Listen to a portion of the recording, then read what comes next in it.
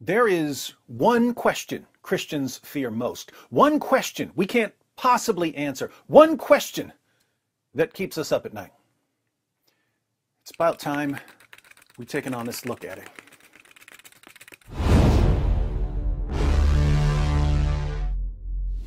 Any Christian who spends more than 5 seconds talking to Muslims online will be asked, how can you believe that 1 + 1 + 1 equals 1? Muslims are so incredibly proud of this objection that they post it over and over and over again. 1 + 1 + 1 equals 1, right? 1 + 1 + 1 equals 1, Christians answer. Christianity, God is 1 + 1 + 1 equals 1. Islam, 1 equals 1. Y'all should take a hit at the Islamic belief of one God. If you do, I know it would just be a bunch of lies saying, no, 1 is not equal to 1. Christian in school taking a test. 1 + 1 + 1 equals 3. Pass. Christian in church for 2,000 years before God. 1 + 1 + 1 equals 1. Fail. Double standard. What about this guy in his madrasa trying to spell the word Christian? Fail. But you believe 1 + 1 + 1 equals 1. Speak now, don't post a comment, then make it funny. You lying. When you say 1 + 1 + 1 equals 1, that means either you're lying or you're illiterate. Which one is it? 1 + 1 + 1 equals 1 in Trinity. I think you say 1 + 1 + 1 equals 1. That's the problem. Islam is very simple. One Allah and many prophets. Christian, 1 + 1 + 1 equals 1. Well, there you have it, folks. An objection that no Christian can answer. An objection so powerful that it threatens the very... who am I kidding? This is one of the stupidest objections ever from an ideology that specializes in producing stupid objections. When Muslims post this objection, Christians often respond with some basic mathematics. They point out that 1 × 1 × 1 equals 1. Or, if the Muslim demands that we use addition when we're talking about God, Christians will point out that the God of the Bible, unlike the God of the Quran, is infinite. So it would be more accurate to say infinity plus infinity plus infinity equals infinity. I'd like to help our Muslim friends with their math skills by stressing something even more basic. When we learn math in school, we learn to use numbers in an abstract manner. 2 + 2 equals 4. 2 + 2 what? Well, it doesn't matter. We're using the numbers by themselves without referring to specific objects. But if you're adding up things in the real world, you need to include units. And the units need to be the same on both sides of the equals sign. If you're adding up blocks, then 2 blocks plus 2 blocks equal 4 blocks. If you take 1,000 blocks and use them to build one house, you wouldn't say that 1 + 1 + 1 all the way up to 1,000 equals 1, even though the 1,000 blocks do make one house. If the units you're adding are blocks, you can't change the units to house in the answer and then take out all the units and pretend that 1,000 equals 1. If you do, you'll end up with a mathematical absurdity. Consider a few simple examples of what happens when you don't clarify which units you're using. How old was Aisha when Muhammad had sex with her? She was 9 years old.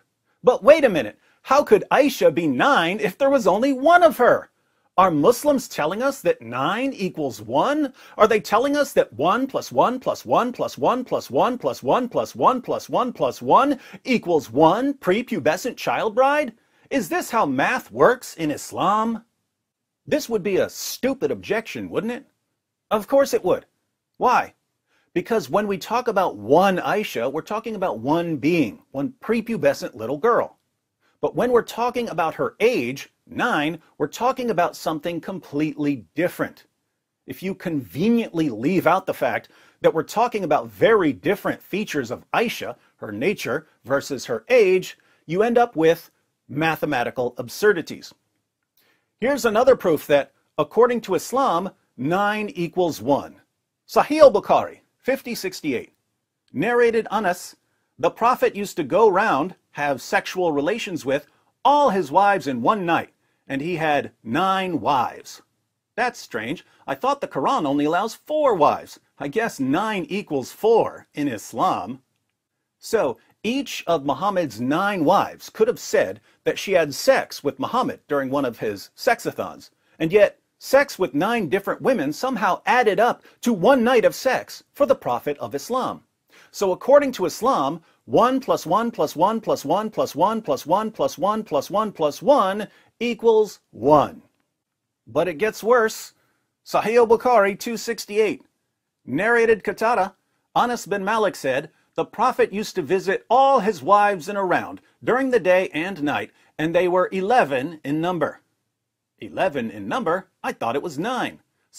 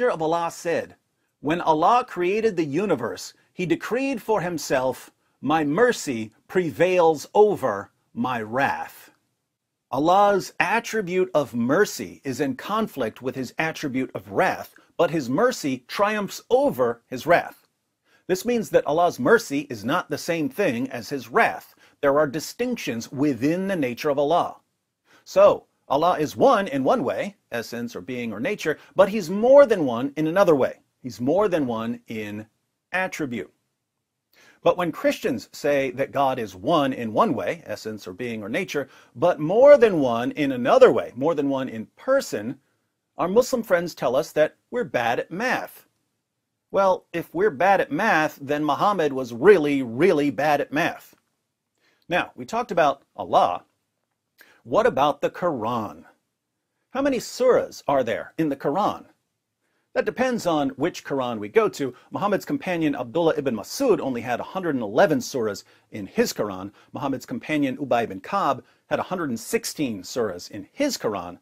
The Quran that Muslims use today is descended from the one that was put together by Zayd ibn Thabit, and the Zayd ibn Thabit edition had 114 surahs. Now, there's only one Quran, right? So 111 equals 114 equals 116. That's weird. But let's just stick with the Zayd ibn Thabit edition. There are 114 surahs in Zayd's Quran. 114 surahs, one Quran. So 1 plus 1 plus 1 plus 1, all the way up to 114 ones equals 1, according to Islam. Things get more interesting when we think about the nature of those surahs. What is a surah of the Quran? What is Surah 2, for instance? What is its nature? You Muslims will say that its nature is the Quran, or that it's the speech of Allah. So different surahs of the Quran share the same nature, don't they? They all share the same nature as the eternal speech of Allah, don't they? Okay, let's think about this. Is Surah 1 identical to Surah 2? Is Surah 2 identical to Surah 3? Surah 1 is distinct from Surah 2, isn't it? Surah 2 is distinct from Surah 3, isn't it? And yet, their nature, what they are, is the same, because they're all the Quran, or the speech of Allah. So, Surah 1 is the Quran. Surah 2 is the Quran. Surah 3 is the Quran. But Surah 1 is not Surah 2. Surah 2 is not Surah 3. Surah 3 is not Surah 1. You Christians who are watching may recognize this as an illustration of the concept of the Trinity. The Father is God, the Son is God, the Holy Spirit is God, but the Father is not the Son is not the Holy Spirit is not the Father. Our Muslim friends tell us that this is impossible, and yet we can use the same illustration for the Quran. The only difference is that if we wanted to be accurate, we'd need a figure with 114 sides, and there's no way I'm drawing that. Way too complicated. Now, if each of the 114 surahs is the Quran, are there 114 Qurans? I thought there was only one Quran. It seems that Muslims believe that the Quran is one in essence or nature, but 114 in surah or chapter. The Quran is one in one way, but more than one in another way.